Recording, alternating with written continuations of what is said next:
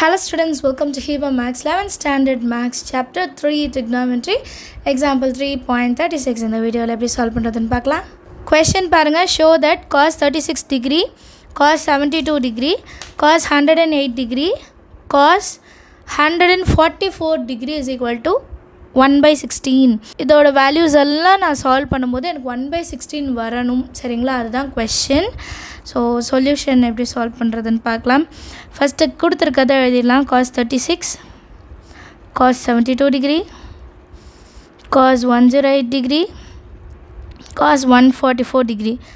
இப்போ cos 36 degree அப்படியே இருக்கட்டும். cos 72 degree இருக்கு இல்லையா, அதை நான் எப்படி மாற்றி எழுதுறேன்னா cos 90 degree minus 18 degree. 90லேருந்து 18 போச்சுன்னா 72. ஸோ அதை கொண்டு வரேன். அடுத்தது cos 90 degree plus 18 degree plus பண்ணால் 108 வரும். அடுத்தது cos 180 degree minus 36 degree. 180லேருந்து 36 minus பண்ணால் 144 கிடைக்கும்.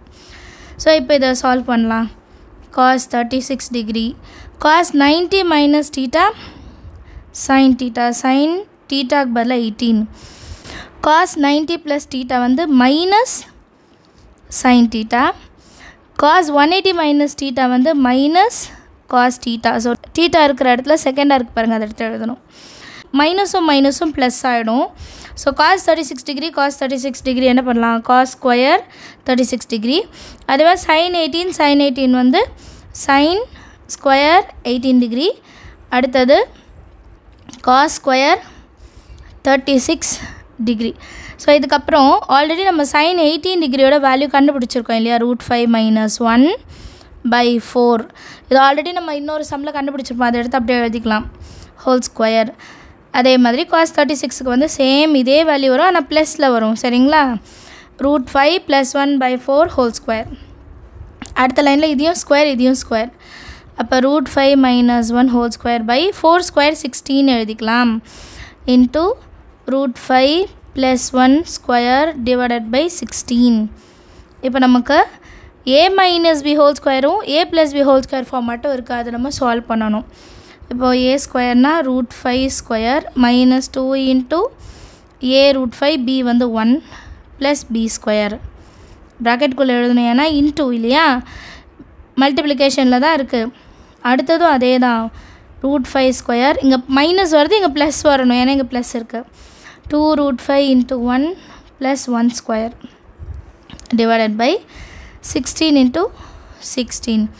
அடுத்த லைனில் square route cancel. So 5 1 square 1, 5 + 1 6 -2 √5. அதே தானே இங்கேயும் இருக்கும், √2 ஸ்கொயரும் cancel, 5 + 1 6. So 6 + 2 √5 divided by 16 × 16. So இப்போ அடுத்த ஃபார்முலா பாருங்கள், a - b × a + b. a + b into a - b is equal to a square minus b ஸ்கொயர்னு ஃபார்மேட் வந்துருச்சா.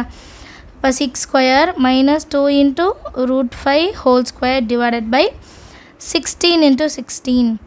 6 ஸ்கொயர் 36 -2 √5 ஹோல் ஸ்கொயர்.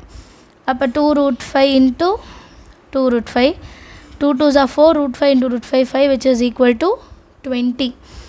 36 - 20 by 16 × 16. 36லேருந்து 20 போச்சுன்னா 16.